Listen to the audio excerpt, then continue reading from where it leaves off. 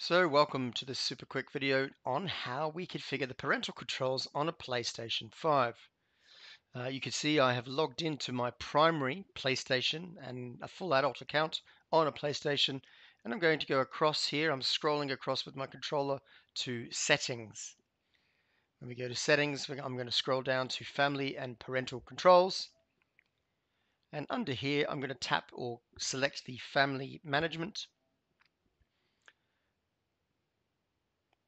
Finally, under family management, let's go ahead and click or select the add a family member. Now you can see it's giving us the details of where we should go to create a child account, or indeed invite an existing adult account to join the quote unquote family. Or we can scan a QR code and use our mobile device. So let's switch over now to just a normal internet browser, and I'll show you the rest of the configuration before we come back to the PS5 and finish off that configuration. So let me pause the video while we switch across to our internet browser. So here I am on my browser on my local laptop, and it's here that I'm going to sign in with my primary parental account on the PlayStation Network, assuming I can remember my password because it's been some time. Okay, immediately under the family management, which has come up by default, I now have the option to tick on add family member. I'm going to tap that.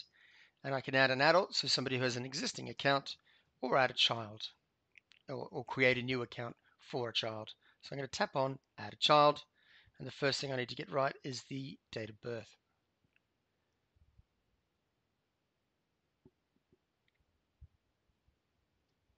Once I've entered a date of birth, I can now go through and create a sign-in ID for my child to use on the PlayStation. I've set a sign-in ID, I've typed the password twice, and I'm going to tap next.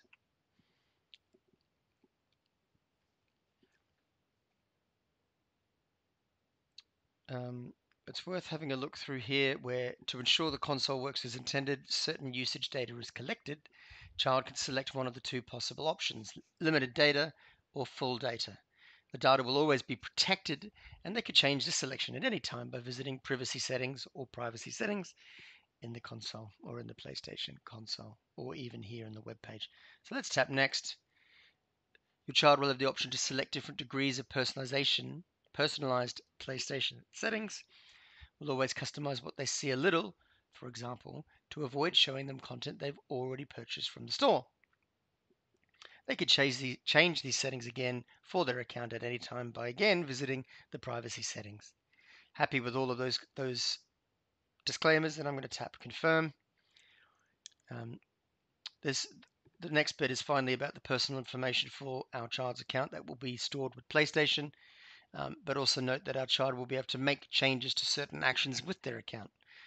See their social privacy settings, choose whether to tell Sony around their communication preferences using third-party services, and so on. Importantly, for a child account, we should, of course, be providing supervision and make sure that our child is protected and doing the right things at all times. But if we agree to the above, we, of course, click confirm. And it's here now that we can set some of the parental controls. For example, age level for PS5 games. Here I'm going to say, let's say it's ages 7 or older. And you can see it's got games with these ratings can be played, which is 3 or 7. Okay to that. Age levels for PS4 and PS3 games. It's an approximation. And I'm going to select something along the lines of level 3. Happy with that configuration. We could change the age level for things like DVD and Blu-rays. And here you can see set the age level for playing Blu-ray discs. The lower the age, the tighter the control. At this point, I don't actually ever use the PlayStation for Blu-ray or DVD, so I'm going to put this as a 0. And again for DVD, I'm going to put this as a 1. The lower the level, the tighter the control. I'm not going to change country or region. I could restrict the use of PS virtual reality. I'm not going to here. You'll note that the PS virtual reality headset isn't for use by children under the age of 12.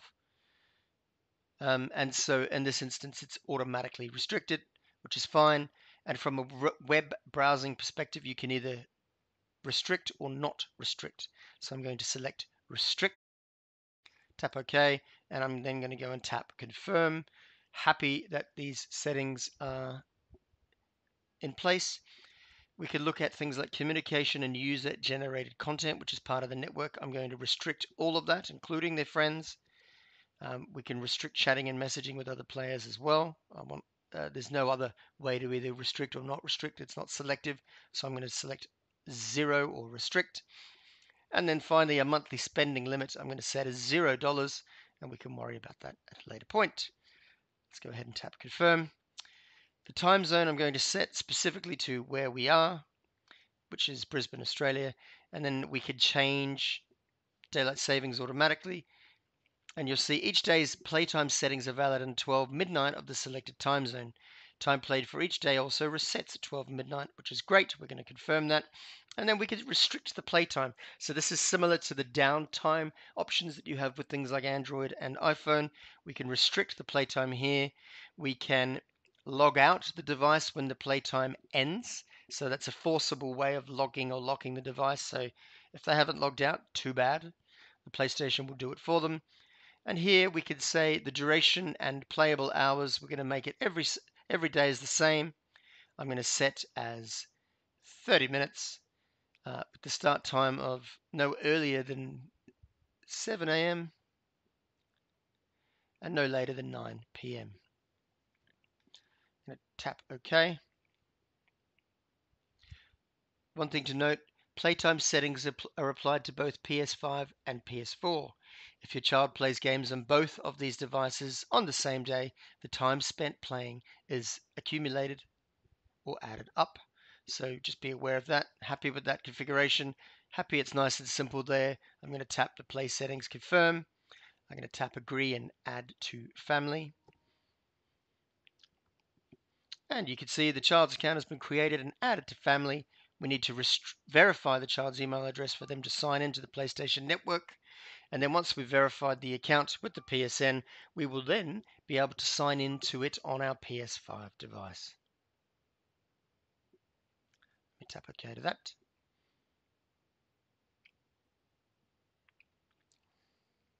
Okay, so we've added a new child account to our family here via the PlayStation website. Let's go back now. Well, let's go and verify our email address first, and then let's go to our PS5 and add the new family account.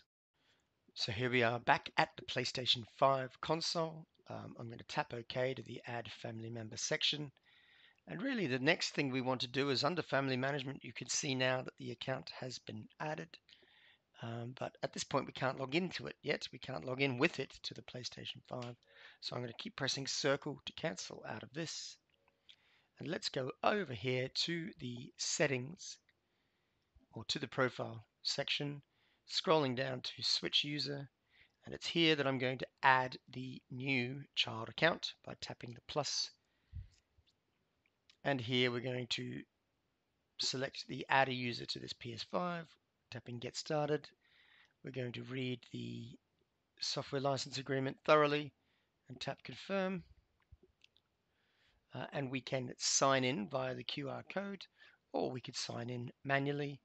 In this instance, because I've already created the account via the family, I'm going to sign in with my existing details here. Let me pause the video while I type that in. Finally, I've typed in the email login and the password for my new family account that I created earlier, and I'm going to tap sign in.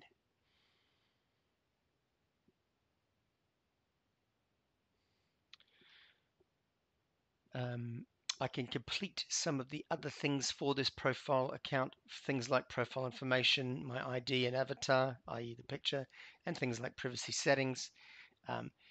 If you change your privacy settings, a parent or guardian will receive a notification. So in that instance, my primary account will receive details about that. But there may be some settings that can't be changed because of parental controls. Happy with that? Let's tap next. First name is first. And last name is last.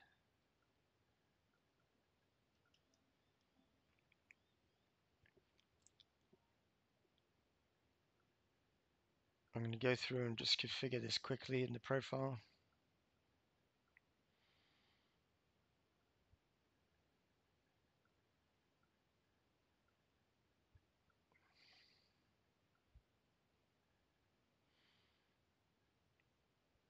So that is Brisbane, Australia.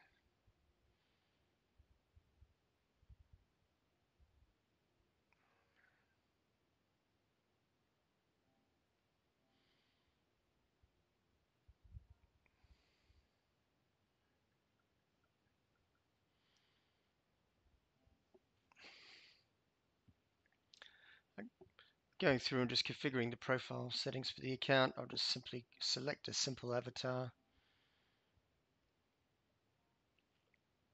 Don't care what the online ID is for this account, given that it's a demo, so let's just do the first one that comes up. And finally, I'm going to select and go next for the online ID.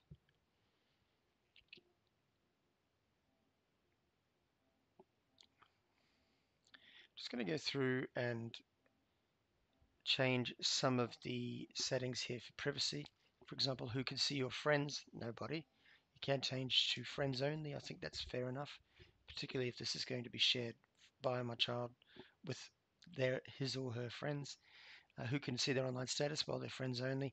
Who can see their gaming history? That could be no one. It could be friends only, friends of friends, or anybody. Gaming history, I don't think overly invasive, so I think friends only would be fine. They can hide games from other players. So there you can specifically select some games that you don't want other people to see. Who can ask to be your friend? Friend of friends, not anyone, I think is reasonable for privacy. Again, the same here. Who can interact with you through parties, games, and messages? Friends only, I think, is appropriate. And getting cross-play game invitations, I mean, that's more and more common these days. So I'd leave that as allow and then click apply for the privacy settings. Again, this is specific to this profile that we've logged in with. I'll wait for that to apply now. I'll wait for that to apply now. We don't need to do a PS5 login passcode. I would only do that on the parental control accounts that are configured on the PS5. For example, I would only turn this on for my account that has controls on the device. So happy with that. For now, we're not going to turn on a passcode. And you can see already the prompt of 30 minutes is left for logging in. We can go ahead and set up two-step verification for this account. I'm not going to do that at this point. I'm just going to click do this later. And there you go. You can see we have logged in finally to the device. And if we scroll across here to settings, we go to family and parental controls, have a look at playtime. You can see we've got 29 minutes left. And the playtime is between 7 and 9 p.m. So you can see that those settings specifically have already applied.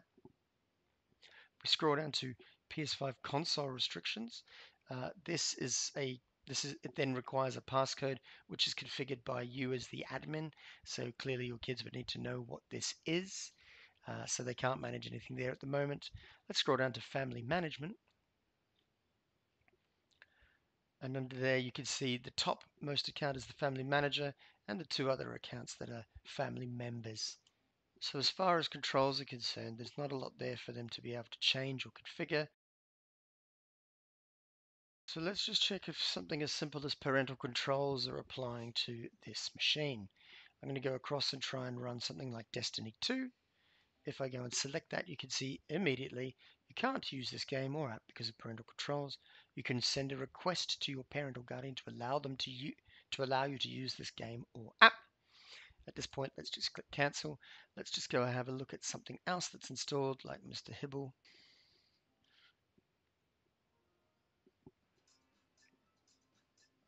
And you can see that this game is loading immediately without any interruption. So the restrictions on content are applying already, which is great. Let's go and see the process for what happens if they launch a game and request additional access. For example, a child is logged in and they try to launch Destiny. Let's see what happens when they send a request. So we tapped the send a request. We'll wait for that to process.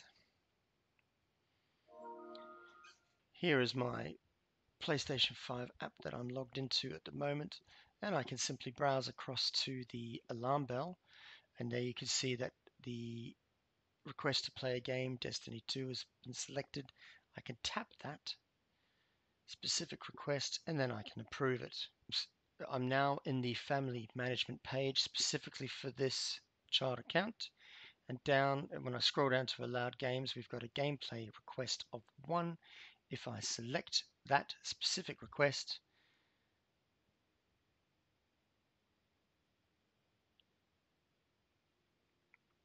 and you'll note that this setting only applies to PS5 consoles. The requested app was Destiny 2. If we tap on the arrow, I'm now going to select the blue allow.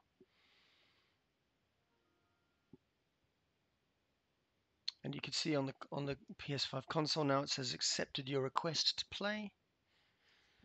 And then if they tick OK and then try and load Destiny, the game launches. So that's it as far as parental controls are concerned for the PS5. There's a lot there to take in. I hope that's been helpful for you. Any questions or feedback, let us know in the comments. Otherwise, we'll see you in the next video. And thank you for watching.